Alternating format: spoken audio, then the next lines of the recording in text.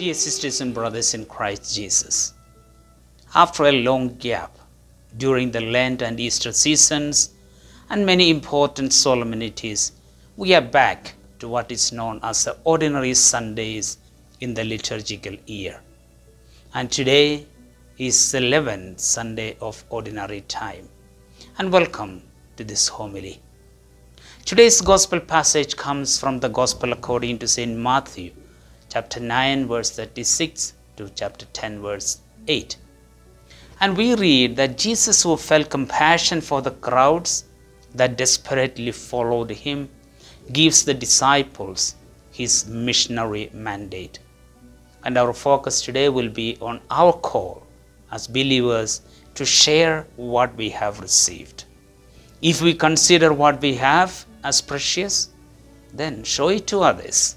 Share it with them. And this is our missionary call. Let me start with something interesting that I read about the world famous drink Coca-Cola. Yes, of course it is indeed world famous. A survey reveals that 97% of the people have heard about it. 72% have seen a can of it and 51% have tasted it. It all started in 1886 when a pharmacist, John Pembert, in Atlanta, America, who made a new drink, actually a tonic for many diseases, from the coca leaves and cola nuts, and sold it in his pharmacy. It became popular among his customers who tried it. From 1921, Robert Woodruff was the director of the company, which his father had already acquired from Pembert. And he asked himself, why not everyone in the world get the taste of this drink? And see where it stands now. The dream of one man, of course business. Now think of it. If every Christian, every one of us were to cherish this vision, why not everyone in the world hear the word of God and work for it? How different the world would have been. But unfortunately, look at where the world is. Hardly 32% of the world population is Christian. Although millions are thirsting for a new tonic, the gospel that Jesus brought, unfortunately, we don't hold that vision. But we realize, having assigned that duty to the priests, bishops, religious, and missionaries. And Jesus says, you received freely, give freely. When the church teaches that the church is missionary by nature, it means that all of us are called to share our gift with others. Yes, dear sisters and brothers, indeed we are a privileged people. The fact that you are listening to this homily and that I am speaking shows that we have been given the special blessing of being believers, God's people. Somehow, some way, we have been touched by God's grace. In the first reading, God tells the people of Israel how privileged they are, that the Lord delivered them from Egypt and bore them on eagle's wings to make them the Lord's own possession among all peoples. In the second reading, St. Paul reminds us of the special love of God for us, that he loved us while we were yet sinners. And in the Gospel, Jesus commands his disciples, freely you have received, and now freely give. Yes, we have this responsibility to share the gift of our faith we are privileged to have received in his grace. Look at how St. Matthew presents today's gospel scene. Verse 35 of chapter 9 is about how Jesus was teaching and preaching and healing in the cities and villages.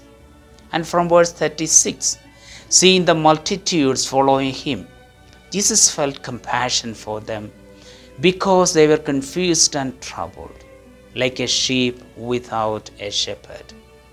Their yearning, hunger, was not only for physical food, for healing alone. And Jesus realized it. He realized that there is a deeper desire, hunger in everyone, that can only be satiated by the Word of God. For man does not live by bread alone. And that's why Jesus focuses on sharing the good news of salvation to all. And in narrating the instruction of Jesus to the disciples, St. Matthew uses two images. The first one is that of a shepherd. The people were like a sheep without a shepherd, for they had no leadership to help them experience the power and nearness of God, about which Moses spoke in the first reading. This means, though the Jewish people of that day indeed had their spiritual guides and shepherds, namely the scribes, the priests, and Pharisees, for the most part they were worthless and failed in their duties. So they needed shepherds who cared for them. And the second image is that of a harvest, which will surely be wasted if there are not enough laborers to reap. So a neglected flock of sheep and a harvest going to waste for lack of reapers. Both these images point not only to a pitiful plight of the people, but also a blameworthy neglect of duty on the part of the leaders. And universalizing these images to include all of us, he says, we are the ones who were given this free gift of faith in Jesus. And now it is our responsibility to give it to others, to make sure that the sheep are taken care of and the harvest is not wasted.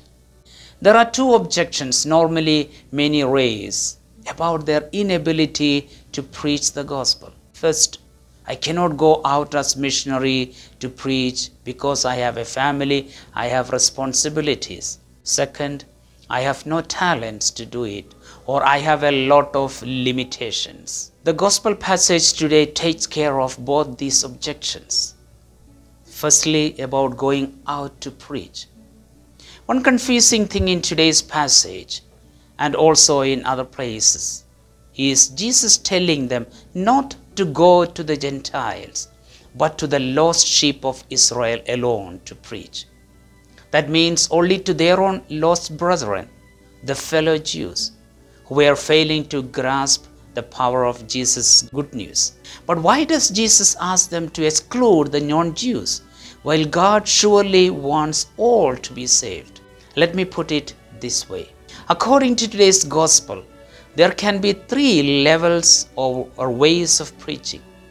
By means of prayer, preaching to those who are around us, our kith and kin, and preaching to those who are far off as missionaries. Jesus in this passage only talks about the first two, praying for the spread of the kingdom and preaching to one's own people, the Jews, who need the word of God. In our case, it could be our families, our friends, or neighbors. But preaching to those far off, yes, to the Gentiles, requires the special power of the Holy Spirit. And Jesus would choose people like St. Paul to go to them after the Pentecost. Today also there are missionaries who reach out to those Gentiles, but all are not given this mandate. Jesus calls specific people for specific ministries in the church. Not all are prophets, not all apostles, not all teachers, tells St. Paul, 1 Corinthians 12:29. But there is one common duty, to preach the gospel, to speak about the good news of God's love. So if you are so much inspired and urged by this gift you have received, the Lord will also give you His Spirit to go out as missionaries. But even if not, you can evangelize in other simpler ways, in proportion to who and what you are. It can be in little ways, through our prayer for evangelization, or by giving the good news to those around us, maybe with a hearty laugh, a comforting word, a consoling presence, or merely by a loving sharing of the Word of God. This, if you are not feeling called and inspired to traverse the geographical boundaries to become missionaries among the Gentiles. As St. Paul says, "Woe to me if I don't preach the gospel." 1 Corinthians 9:16. How we do it depends on how the Lord inspires us. Secondly, about our inadequacies, the limitations many people speak about.